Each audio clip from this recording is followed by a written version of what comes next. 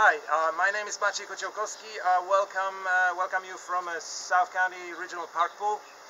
Today I want to just go over really quickly over the emergency switch off of our main pool pumps.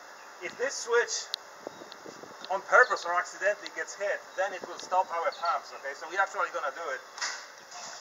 I don't know if you've heard the click, but I standing here next to the pump rooms I have. So now pumps are not running. First of all, how are we going to notice that they are not running? Many times it's loud and you're not going to notice. Well, first sign that you're going to notice it after a while, the pool is going to start overflow. And that's the first sign. But generally, so this is what you need to do if you caught that this happened, you know. So we're going to go into electrical room. And here is this so-called shunt trip. It's marked by the X, and you will see that it should be exactly in the position 1, and it's not. It's like 2/3 into 1. So what we need to do, we need to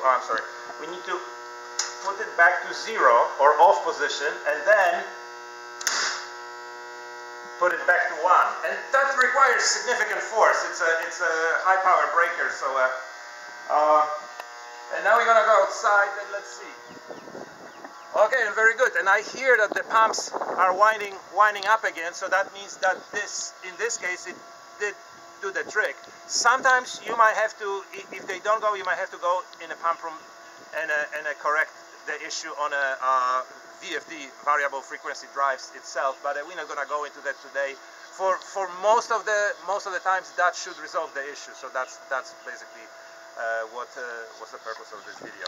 Okay.